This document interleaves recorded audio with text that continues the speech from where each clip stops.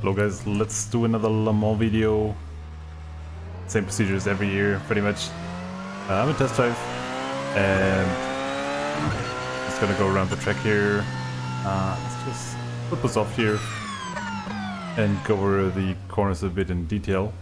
For the first one, I like to come around and get off the gas just when I hit the curb on the inside on the right.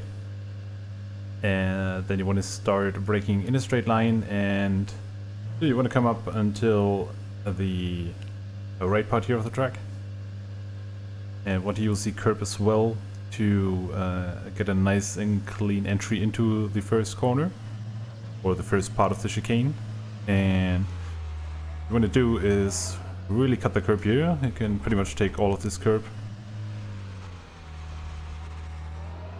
Then aim for a nice exit this corner, take a lot of curb as well.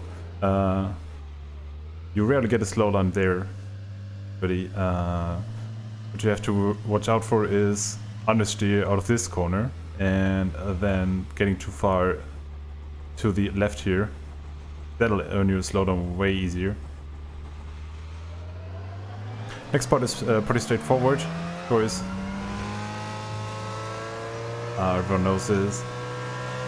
And you want to watch out for these bullets here on the right, and when they end you want to brake down to third gear and just try to hit that curb, not too much, else it will unsettle the car. And the same goes for this one on the right. You can short shift to fourth gear here actually, and that'll help with stability. You might want to have to do some counter steering on the top of the hill. And then for Tête Rouge, corner very guys struggle, well, a lot of guys struggle in. This is like a reverse here. This is a white line on the left side. There it is. And you want to kind of aim for that. Would not brake at that line. Just you want to watch out for when that is disappearing. And just a bit after that, you want to start braking. To about, I'm not sure how much that is in miles per hour, but about 120, and then just let the car roll into the corner. You can cut a lot of the track here actually on the inside line, and I think they changed it on the outside as well. You can actually come over here just over the curb. Oh, see, that was a slowdown already. So you can leave the curb for just a bit. They changed that, it seems like, but not too much. Play on the left there. Let's get a penalty. Let's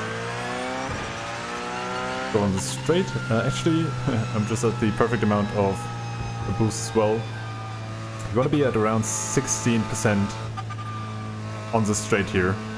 15 to 16%. That's what you want to be at when you exit Tête Rouge and boost up. Don't really care about the speed too much, just try to hit those 15-16%. So come up onto the first Mosan chicane. Hit that brake very nicely when that orange part on the railway, on the radio guard, sorry, comes in, and then you want to press the curb here. And when you leave that curb, or attack that curb, you want to try and be in a straight line, just like I am now. Because else the car might unsettle and you just turn around to the right here. You definitely want to avoid that. And then there's a few lines that you can take here actually. You can take a lot of the curb on the inside, or you can come a bit wider to the right and take a nicer exit. I think everything works pretty much equal. And what you want to do is come all the way over to the right here, so you can get on the throttle very early and really use all of that part here on the right. You're just on the edge, and you want to boost all the way through here, just as when you're coming out of Tête Rouge. And you want to be at, maybe boost again, you want to be at around 30-35%, somewhere between. Like most of the time I am at 33, 32, somewhere around that. It's always kind of dependent on how you're in traffic and everything. So that can definitely change. It's somewhere between 30 and 35, it should be fine. See the 100 marker board here? I think in the night you can actually brake at that. In daytime, you want to brake shortly before that. Try to brake in a straight line as much as possible. And I really like this curb here on the inside, not as much as in the other chicanes, so I just like to touch the curb with the right side but not go over it, not as much as in the other one. And same goes for here for the right turn in the chicane. Try to use as much as of the curb on the inside, and once again go and press the throttle nice and early. And on this one, I'm just not gonna boost here. On this one you want to be around 43 to 45% of fuel of boost used. Most of the time this should be equal with battery usage and use per lap. So it should be both at like 45%. That's a good indicator that you're not using too much battery. If that's not the case, maybe you want to be boosting a little bit less. So you have a very nice and equal spread over every lap of boost usage. Next up is Mozang corner. As always, this pile is pretty much missing all the time.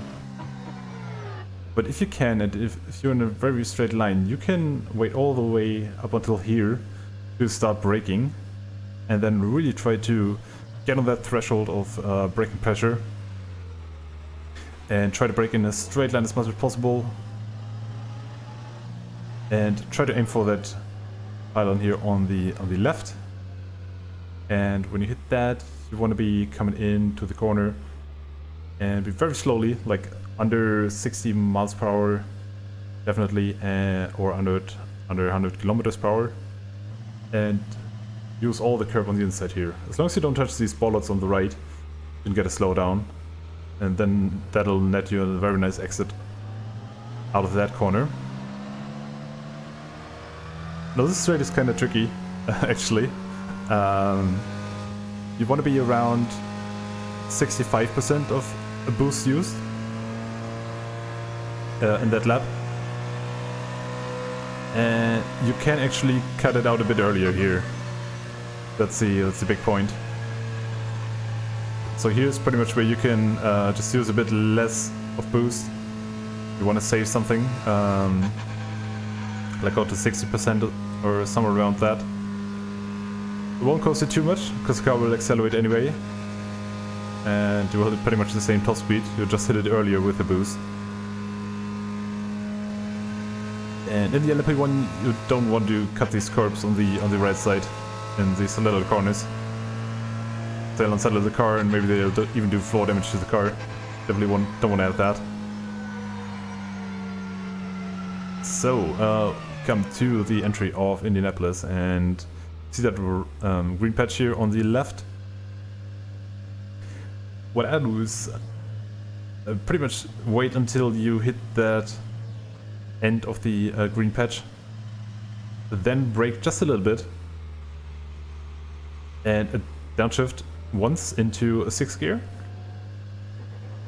They come very nicely here on the right side. Don't take too much of the curb, they'll unsettle the car.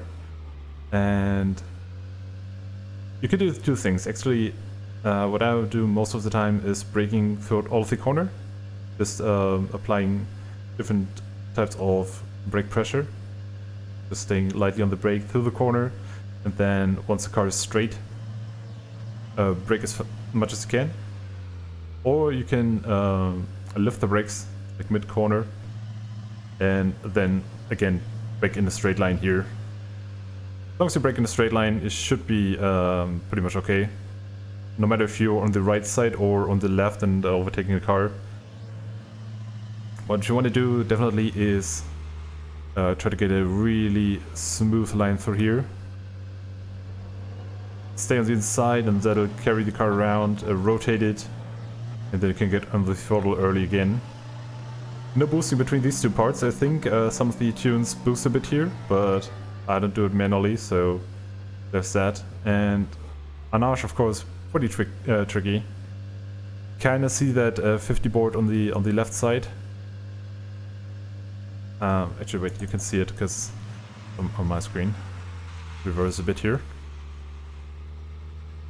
So you see the 50 board, and you see the white line that's going to come into display in any second here. There it is. So there's no real brake marker, and it's really tricky at night.